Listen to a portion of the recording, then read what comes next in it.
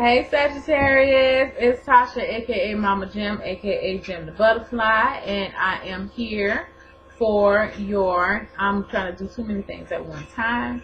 I'm here for your November, end of November weekly Tarotscope and your December 2015 for the last monthly Tarotscope. I do apologize. I tried to get this video out on yesterday so we can start it, but it just didn't work out. I did have a small illness over the weekend. I was a little sick, and once I got a little spurt of energy, I pushed and pushed and pushed and pushed, and I really should have started with y'all first. So please forgive me. I don't mean anything by it. So I'm here giving you these readings now. Thank you for bearing with me. This first one is going to go from November 23rd to the 30th. Take a small break, shuffle some cards, bring it back up again for December 2015. First off, thank you for anybody and everybody who has been following me, liking, sharing, subscribing to my videos. Follow me on Instagram. My name on Instagram is Gem, G-E-M, the butterfly _ tarot on Instagram. I am now accepting appointments and doing personal readings. So feel free to check me out. I'm gemthebutterfly.wix.com / y'all getting sleepy, it's 11 o'clock. / tarot. Again, gemthebutterfly.wix.com / tarot. You can go in on the site and email me. It goes directly to my email to schedule a visit. I'm sleepy, y'all. Sorry. To schedule an appointment with me, and you can also go through PayPal to pay for services there. You can also email me if you want to, gemthebutterfly@gmail.com, if you want to schedule a reading. But you still have to go through the site to pay. We'll be shuffling on camera. Majority rule. Most people wanted it. Sorry. And let's get this done, because it's getting past my bedtime, y'all. I'm not a young whippersnapper no more. Can't say it.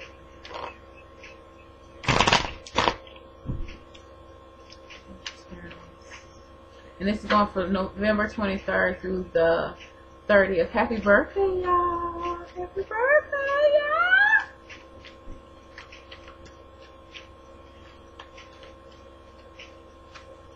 Alright, Sagittarius.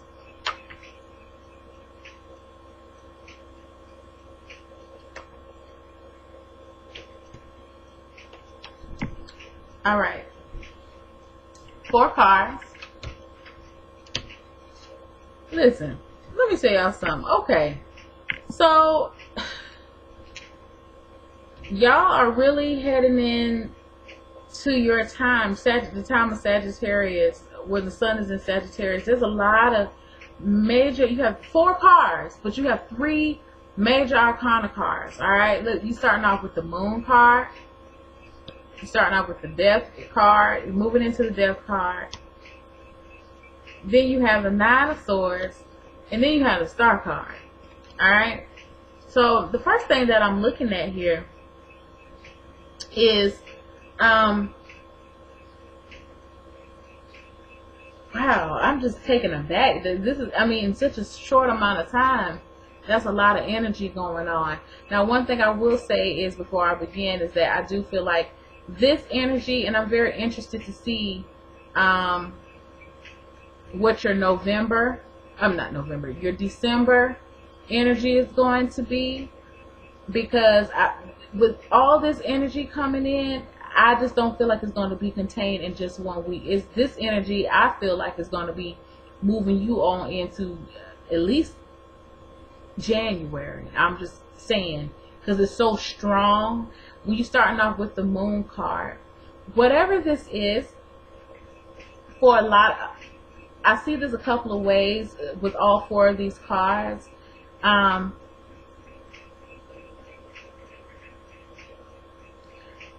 If there are any Sagittarius out there that's dealing with some type of mental health issue, and if you haven't been You need to get control of your feelings. You need to get control of your thoughts. Like, but you may not have,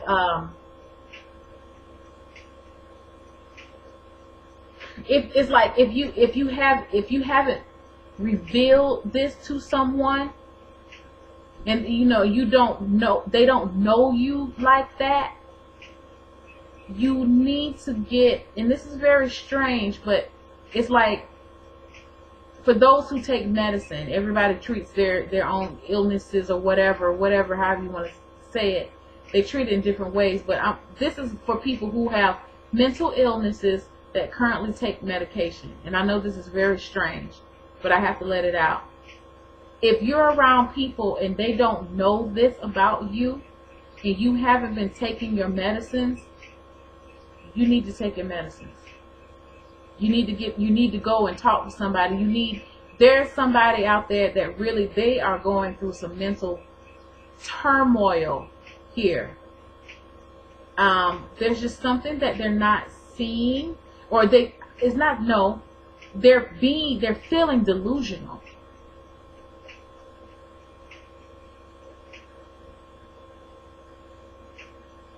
Yeah.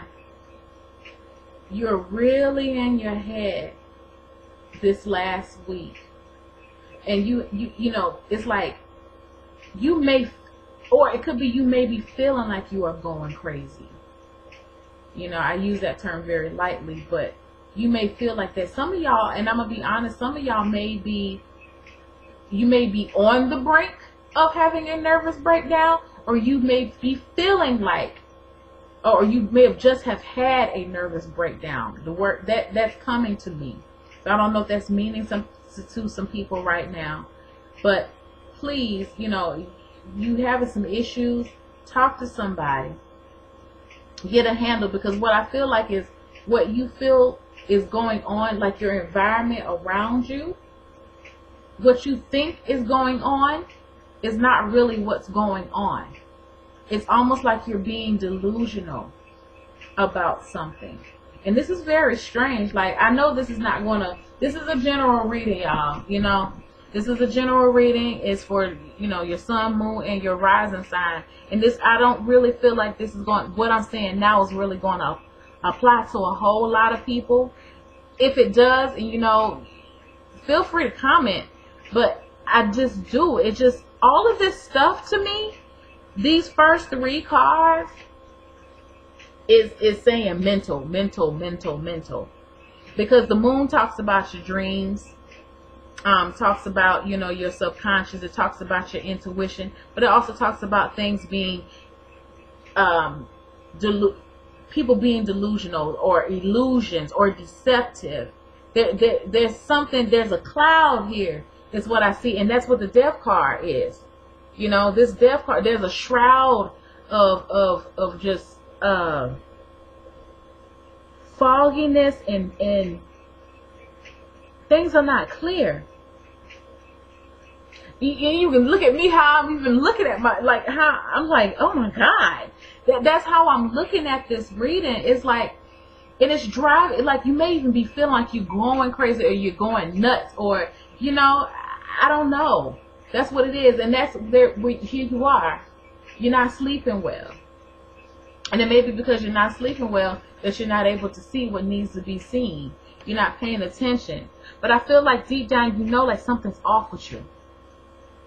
Something's really off with you. And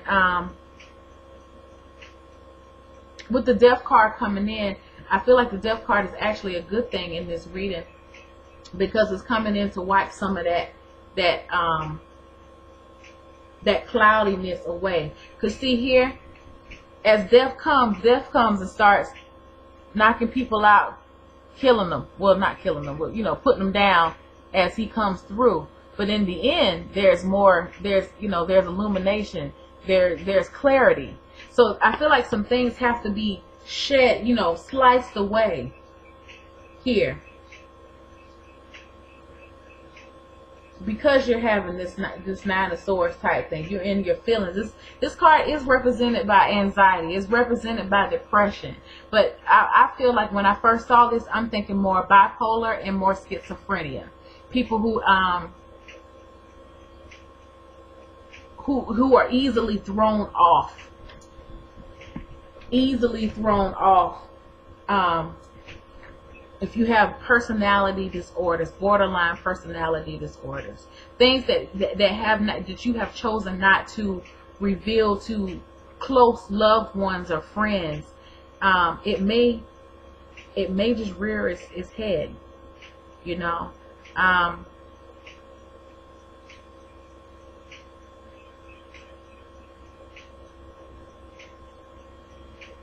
Yeah, this is very weird. It's kind of put me in a weird spot, honestly. But on the flip side, at the very end of it, whatever this thing is, and I kind of feel like with this Nine of Swords coming in, because you know, you start talking about the Nine of Swords, you realize a lot of it is all in your head. You know what I'm saying? It could be actually an actual mental health issue. But then again, it could just be you putting yourself into that headspace.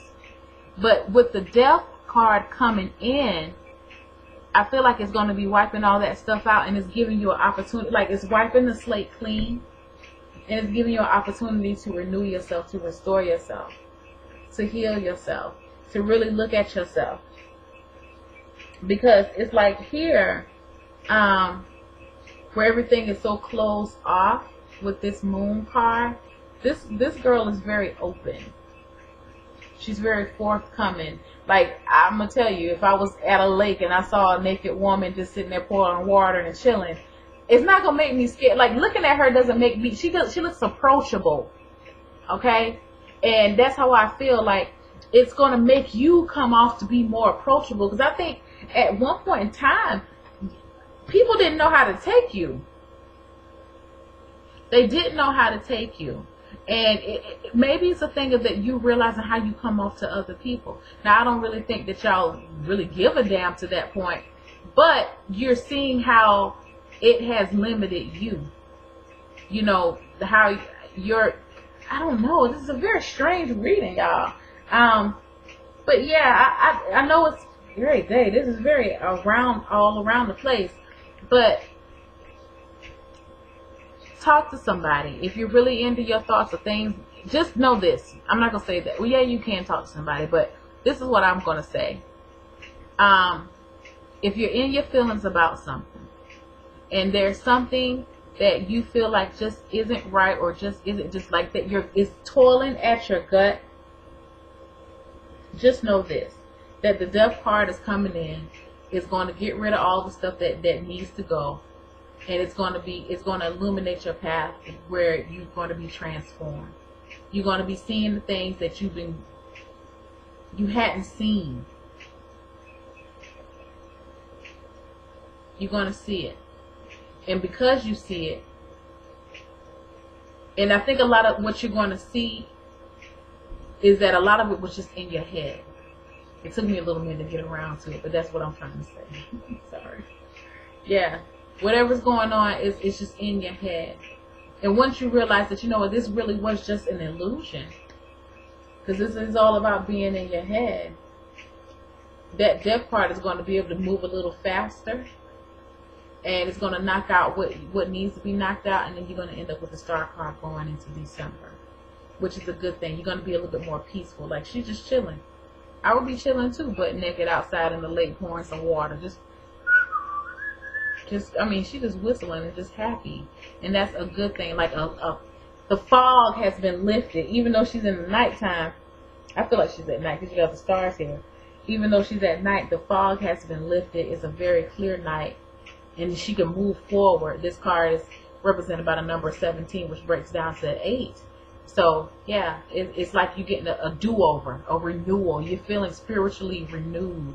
Once you realize that, you know, maybe my perception was a little off. Now, like I said, and I know I'm going into 15 minutes with this thing, but like I said, understand you have 3 major arcana cards here. So I don't expect all this to happen within this first week, but just understand that this is the energy that's going to kind of prompt you going into December. Okay? I hope that kind of helps y'all. I know that's a little strange.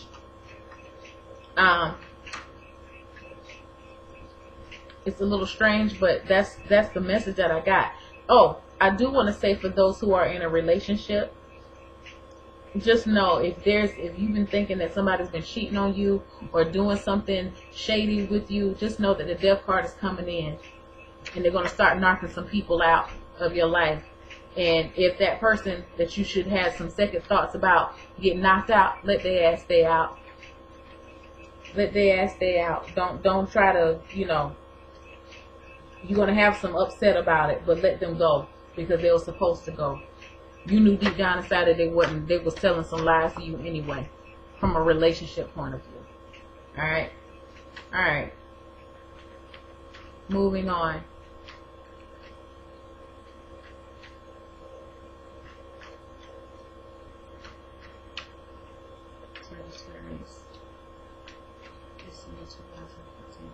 Alright, I'm doing things a little different right now. We're doing one card for general energy, one card for love and relationships, the other card for health and spirituality, one card for career and finance, and an advice card.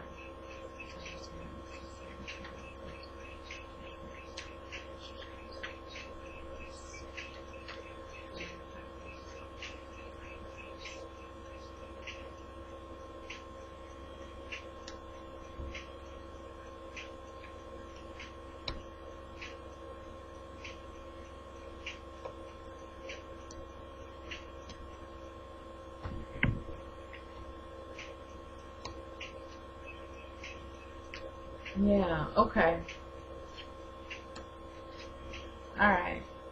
So, for your general energy, you have the Two of Wands, and the Two of Wands was in your weekly too. I feel like I said, you're not being fazed by all the things that's going on, even though you had within the weekly all this new transformative energy coming in. It's like, I feel that you're going to accept it, and you're going to use it to help aid you in your planning for your future. Okay? Excuse me. In your love and relationship, you actually have the Six of Pentacles again. And that card popped out before. Like I said, it's going to be you're trying to be more balanced. You're striving for more balance in your relationships, a more equal give and take, which is always a good thing. I feel like the best way to look at this situation, though, is to realize that sometimes, things are not always going to be 50-50. Okay? And the reason why I say that is, look at the cards. Look at the, how these pentacles are lined up. If it was truly, it is even. Don't get me wrong, because you have the scale here. You have the, and the scale is balanced. But the way the pentacles are lined up, it's not balanced. It's not even. But nonetheless, the situation is balanced. Okay? The overall situation is balanced. And I feel like you're going to be seeing that this month. Now, if you're not in a relationship with anyone else, that's going to be you. You're feeling more balanced. You're taking, it's like you're taking better care of yourself. If you haven't been taking the best care of yourself, you're doing more things for yourself. It's one thing to buy all the things that, to be able to buy the things that you need, but it feels a little better when you can buy the things that you want to. You know what I'm saying? So I feel like that's what it is. You're going to be able to spread out a little bit, get a little extra crumbs. You can spend a little extra. That's what these little pins, I look at. Yeah, that's how I look at it. I'm getting sleepy. Anyway, y'all know I do all these things at night. So anyway, for your health and spirituality, you have the Five of Cups. And what I feel like the Five of Cups is saying in this position is that, you have suffered a loss. You've had to move on with some things in your emotional life, and it has started to affect your spirit. And it's almost as if some other people can pick this up. Like, I feel like you've actually kind of separated yourself from the crowd, and you're spending a lot of alone time. You're feeling the need to be alone. which is okay. You know, I really don't feel like there's anything wrong with that. I just feel like you're just going through a grieving time. And part of this grieving time is, you know, we be talking about the weekly, you have the death card coming in. So I feel like it's more of you grieving a loss of a part of yourself or an old way of life more than actually grieving an actual person. But it's a transformative time. It's a time of transition. And although you're grieving, I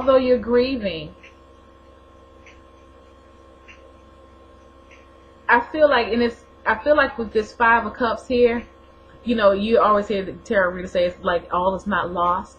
But I think you know that all is not lost, and it's kind of like you're standing guard against this. It's like, you know what?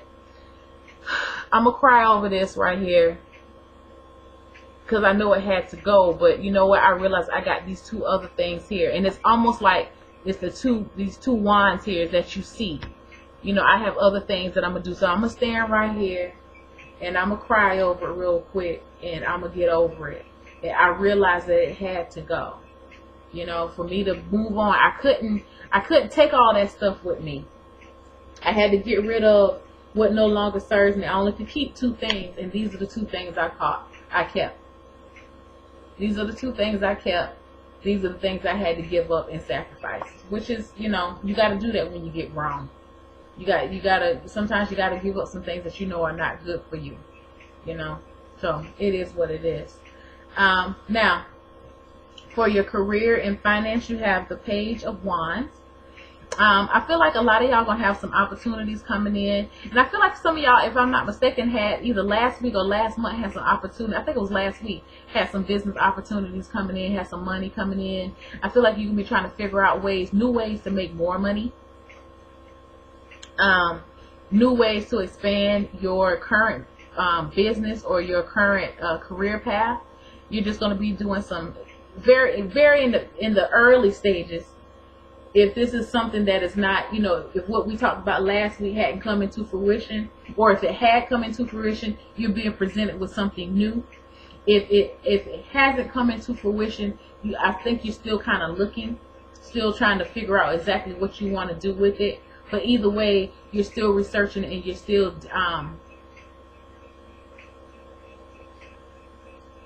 you're still researching it. You're still what's the word I'm looking for? Examining the returns. There you go. You're examining it for what it is. Because see, look at him. He's looking at it like, again, with these wands. You see the little leaves or whatever. He's looking at it like, you know what? Can I get this thing? I'm almost looking at it as like, it's crazy. I'm not looking at this wand like it's a wand. It's almost like I'm looking at it if it's a tree. In a sense, like, will this tree bear fruit? If I invest in this tree, what will I get? What will be the returns of this tree that I plant? You know, so that's how you're going to be looking at some career options right now. Now, as an advice card, you have the Seven of Pentacles, and the Seven of Pentacles as an advice card. As you're making these plans, as you're looking at this business idea, you know, these new business ventures or these new ways to make money, as you're looking at your relationship and just kind of weighing it out, make sure you got a clear picture. You're going to be doing a lot of looking back over things, checking, rechecking, checking, rechecking things. I heard Psychic Sounds, but it was so funny because I heard her say that Psychic Sounds by B. I need to follow her. She's good. But she used to say that a lot. Check, and recheck. And that's what I'm looking at this card right here. With the Seven of Pentacles, like, you're just gonna be going and just weighing things out and trying to figure out again what's going to work for you, what's not going to work for you, like seeing how far you've come and still going back to say, okay, well, I've come this far, let me go back and look and see and make sure, am I on track? Because again, you are doing a lot of planning here. And, you know, granted, your planning is in the early stages, but I feel like you're not trying to do a lot of, there's no room for error here. There, extreme error, let me put it like that, because you're going to have some errors as you learn along the way. Whatever this is, because you are a page here, especially if this is about a business opportunity. But, yeah, especially if this is a business opportunity. But it's just you going back and doing some reassessment. And I feel like you're going to be happy with what you see. You're going to start to see the progress, because you've been working, you know. And it's like, yeah, look at all this that I've built up. Look at all these things that I've accomplished right now. What I've been managed to do that I didn't think that I was going to be able to do. But you're doing it. So that's what I'm saying. You know, you can push forward, but always take a time to pause to look at your progress, because you don't want to get to the point where you work so hard and then you didn't do any evaluations of yourself. And then six months to a year down the line, you looking at it and you realizing you made some very costly mistakes. Whether it's in love, whether it's in your career, whether it's in your, you know, your health, you gotta, you know, do some checkups every now and then to make sure that you're on track. And then that way you can get a better assessment of where you are and how far it's going to be for you to get your goal. So again, this card has been coming up for a lot of people for the end of the year, and I feel like it's very typical for everyone to be going through that, having that same type of energy, just making sure that you got everything right, looking back over the year and saying, okay, this is what I've been doing over the year. Has it worked for me? Has it not worked for me? Do I need to keep doing that, or do I need to throw it away? And that's kind of like what I see with this card too, because he has this little pinnacle right here, and he's built up so much, and it's like, to me, he's looking at it like, okay, do I want to put this with this pile, or do I want to put this in the discard pile? So, which is a good thing. That's a good way to end. You're going to know what you need to keep and know what you need to get rid of. So, good for you, Sagittarius. What a wonderful way to end the year. I want to say, y'all, thank you so much. Hit me up, Gem, G-E-M, the butterfly, at gmail.com for a personal reading, or feel free to check out my website. I'm going to bed, y'all. I'm tired. Y'all have a good night. Bye.